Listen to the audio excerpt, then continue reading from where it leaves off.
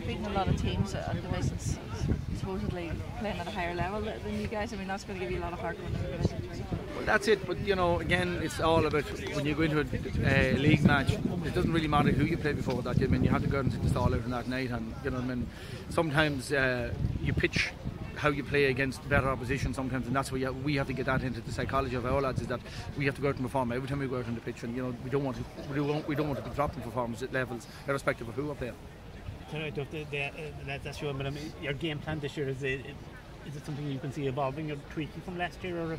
Well, it will evolve, because in saying that, I wouldn't say that we are anywhere probably near a settled team, never mind a settled squad. You know, I mean, we have a lot of good young fellas that haven't even played the other day, and there's a lot of good under-21s coming on. So the Cavan panel will evolve probably very much so in the next 2 to 3 years. You know, I mean, and a game plan's usually only finalised when you have the fully settled team, and you know, you have to design the thing around who is playing with you at the time. Yeah, you have to have the players to put in a game plan. Having a guy like Eugene Keating makes things easy, doesn't it?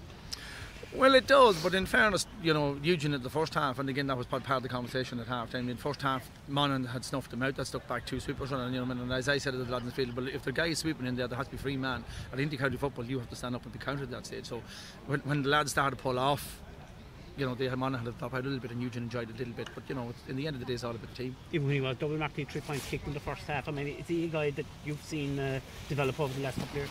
Yeah, Eugene was always a very, very good footballer, you know, and you know, again, as part of the group involvement, you know, it's probably about the lads who put the ball into him and do everything else. You know, and Eugene is a fine footballer, he's a fine finisher, but you know, I don't really like talking about any one individual on the team. It's all about the team.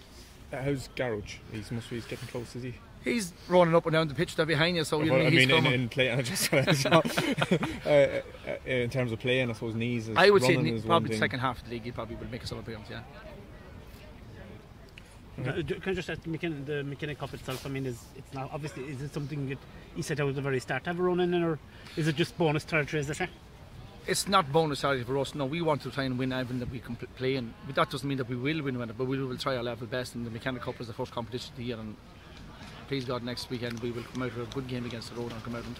Has the league changed a little bit, Terry, in terms of, I suppose, teams used to maybe sacrifice the league maybe 10-15 years ago?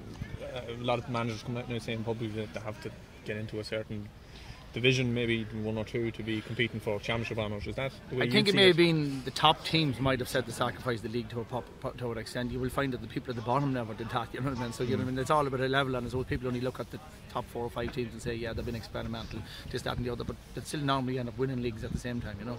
That's down to personnel. I wouldn't think any manager, it may be a bit of a cliche and a little bit of a saying to say that the league has not been the important, but sometimes that's just fact up.